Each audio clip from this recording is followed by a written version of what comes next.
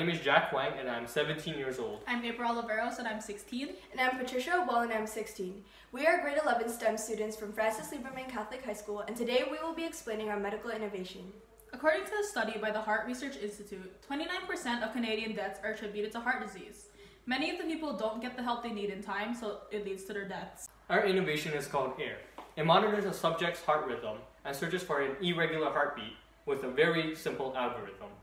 We attach an Arduino sound sensor at the bell of a stethoscope to listen to the heart rate.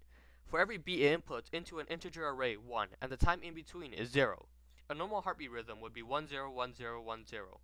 Every 50 beats, it sends the array to an app on the phone where an algorithm searches for an irregular pattern, in which it then contacts emergency services. Through the GPS on your phone, they are able to locate where you are and send help immediately. This could have universal appliances, as many people do not get the opportunity to contact emergency services when needed. This device will do so.